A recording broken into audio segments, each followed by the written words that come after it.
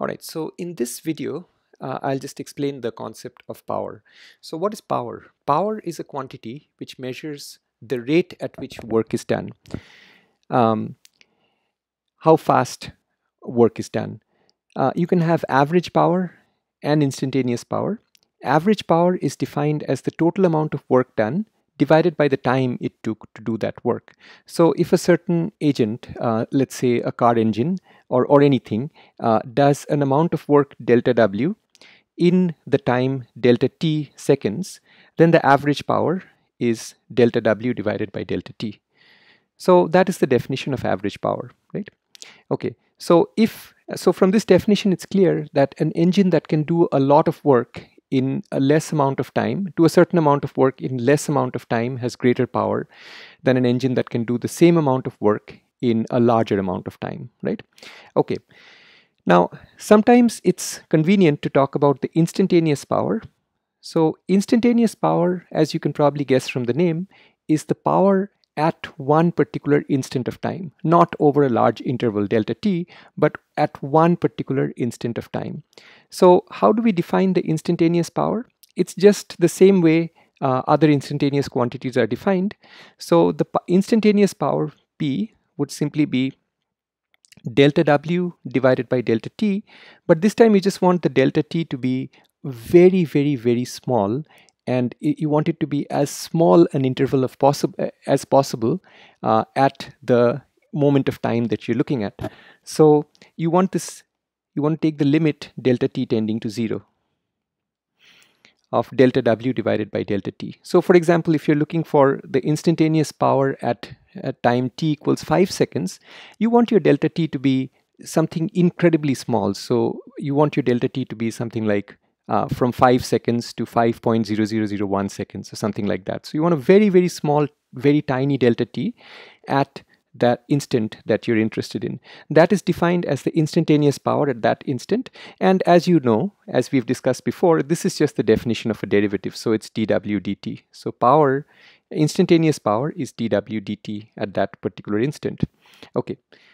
All right. What is the unit of power? So power is energy or work divided by time. Work is defined, measured in joules. Time is measured in seconds. So the unit of power is joules divided by seconds, and that is defined as a watt. So 1 watt is 1 joule divided by 1 second. So that the SI unit of power is a watt. Another common unit of power is the horsepower, which was a unit of power a long time ago, but it's still stuck around. 1 horsepower is defined is 746 watts. So that's the conversion between watts and horsepower. So why do we have a strange name like horsepower? That is because when car engines were first invented and were first put into mass production, car companies had to somehow convey to customers how strong the car engine could be. Now, the only mode of transport was horse-drawn carriages at that time. That was the state of the art.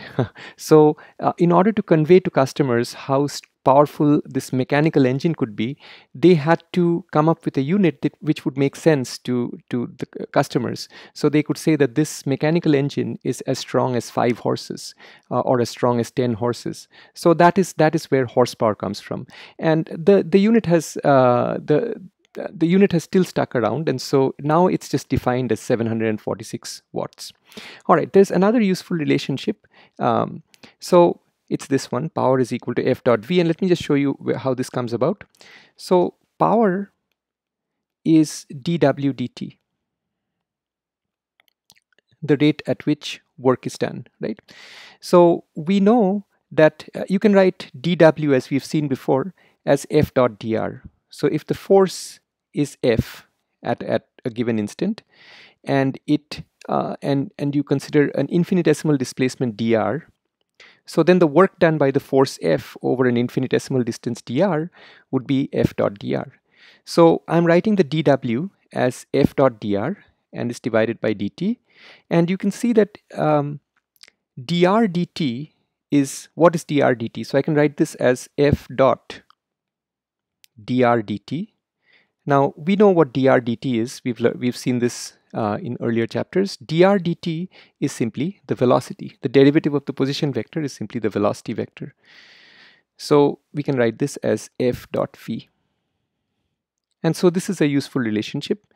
So power is equal to f dot v, or you can write that as the magnitude of the force multiplied by the magnitude of the velocity multiplied by cosine theta, cosine of the angle between the force and the velocity vectors. So that's a useful expression for power. All right.